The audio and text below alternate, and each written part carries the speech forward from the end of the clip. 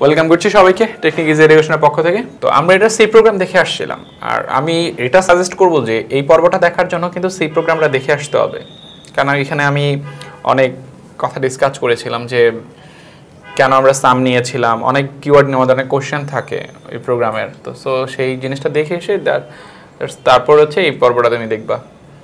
আচ্ছা, খেয়াল করে দেখো যে 1 + 2 + 3 + 4 ... n এটা ধারা, আমরা জানি এটা একটা ধারা। এই ধারাটার আলোকে ফ্লোচার্ট অঙ্কন করতে হবে। তো ফ্লোচার্টটা কি হবে দেখো, খেয়াল করে দেখো। আমরা জানি প্রত্যেকটা ফ্লোচার্টের শুরুতে আমাদের কি করতে হয়, স্টার্ট করতে হয়। যে স্টার্ট করলাম, START স্টার্ট করলাম। একটা ধাপ থেকে যখন আরেকটা যাব, দেন আমরা কি ব্যবহার করব, অ্যারো সিম্বল, মানে এটা প্রোগ্রামের দিক নির্দেশ করে। এরপরে কি আমরা এইটা ব্যবহার করব, মানে এই শেপটা ব্যবহার করব, এই শেপটা ব্যবহার করব না, এখানে একটা ইনপুটের ব্যাপার আছে। লাস্ট সংখ্যাটা কত হবে ইউজার বলে দিবে, কারণ এই ধারাটা কোথায় গিয়ে শেষ হবে সেটা ইউজার থেকে জানতে হবে। লাস্ট নাম্বারটা তার কত হবে, এখানে কিন্তু লাস্ট নাম্বারটা 100 ডিফাইন করা নাই, যেটা পূর্বে ছিল। যেমন একটা ধারা সলভ করেছিলাম প্রিভিয়াস ক্লাসে, যে 1 + 2 মানে ধারা না, ওটা প্যাটার্ন সলভ করেছিলাম, ওটা ধারা ছিল না। যেরকম 10 পর্যন্ত প্রতিটি সংখ্যা আউটপুটের প্রদর্শনের, আর এখানে হচ্ছে 1 থেকে n পর্যন্ত প্রত্যেকটার যোগফল দেখাতে হবে। আর এর আগে যেটা করেছিলাম আমরা 1 থেকে 10 পর্যন্ত, লাস্ট সংখ্যাটা ফিক্স ছিল, প্রতিটি ডিজিট আউটপুটের প্রদর্শনের একটা প্রোগ্রাম করেছিলাম। আর এখানে হচ্ছে প্রতিটা ডিজিট থাকবে না, এখানে তাদের যোগফলটা থাকবে 1 থেকে n পর্যন্ত। তো এখানে কি করতে হবে, লাস্ট সংখ্যাটা ইনপুট করতে হবে ইউজার থেকে। ইনপুট নেওয়ার জন্য আমাদের এই শেপটা ব্যবহার করতে হবে। যে ইনপুট হিসেবে কার মান, n এর মান গ্রহণ করব, ইনপুট n। তারপর যেটা করব আমরা, যে খেয়াল করে দেখো, এই যে লাস্ট সংখ্যাটা আমি ইউজার থেকে ইনপুট নিচ্ছি, নেওয়ার পরে আমি লুপের ভ্যালুটা স্টার্টিং শুরু করব, মানে স্টার্টিংটা শুরু করব হচ্ছে লুপের ভ্যালুটা হচ্ছে 1 থেকে, এই যে i = 1। তারপর এই ধরনের যোগফল করার জন্য আমরা একটা কাজ করতাম, যারা লুপের ক্লাসটা করে আসছি, মানে সি প্রোগ্রামের ক্লাসটা করে আসছি, আমরা কিন্তু জানি যে সাম = 0 আমরা ডিক্লেয়ার করে নিতাম, যে i = 1 আর সাম = 0। যোগফলটা স্টার্ট করার জন্য কেন 0 করতে হয়, না করলে কি প্রবলেম ছিল। তারপর যেটা করব, একটা অ্যারো চিহ্ন, দেন আমরা এই এর মানটা সত্য কিনা এটা চেক করব একটা কন্ডিশন শেপের মধ্যে, ইজ i <= n কিনা। দেন আমরা যেটা করব, যদি এটা সত্য হয় ইয়েস লিখব। তারপরে এখানে যেটা কাজ করব, যে আমাদের কন্ডিশনটা হবে যে সাম + i। তারপর আমরা যেটা করব, এর মান i এর মান 1 বাড়াবো, যে i = i+1। এই বৃদ্ধি ভ্যালুটাকে আমরা এখানে নিয়ে যাব, চেক করতে থাকবো সেম জিনিস সত্য কিনা। সত্য হলে সেম কাজ করতে থাকবো।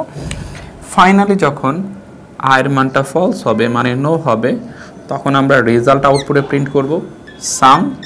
তারপর আমরা প্রোগ্রামটাকে টার্মিনেট করে জাস্ট এখানে হবে ইন্ট। তো একটু ডিসক্রাইব করি জিনিসটাকে। আমরা প্রোগ্রাম শুরু করলাম ইনপুট হিসেবে, তারপর n এর মান নিব। n এর মান ইউজার তার ইচ্ছা মতো ডিফাইন করতে পারবে। n এর মান 100 ডিফাইন করতে পারবে, চাইলে n এর মান 200। এটা জাস্ট টোটালি ডিপেন্ড করে ইউজারের উপরে।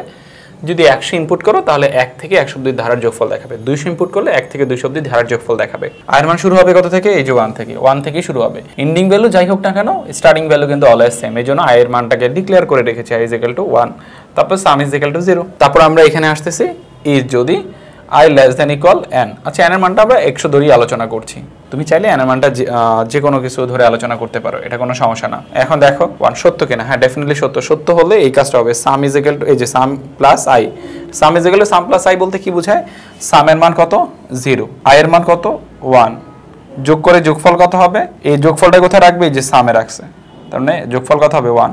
তার মানে 1 কোথায় আছে, সামে, তাই না। তারপর দেখো i এর মান 1 বাড়াবা, এই বৃদ্ধি ভ্যালুটাকে আবার এখানে নিয়ে চেক করবা। এখন বৃদ্ধি ভ্যালুটা কত, 2 ভ্যালুটা সত্য কিনা, ডেফিনেটলি সত্য। সত্য হলে আবার এই কাজটা করবে, সামের সাথে i যোগ করবে। এখন সাম কত, এখন কিন্তু সাম আপডেট হয়ে গেছে।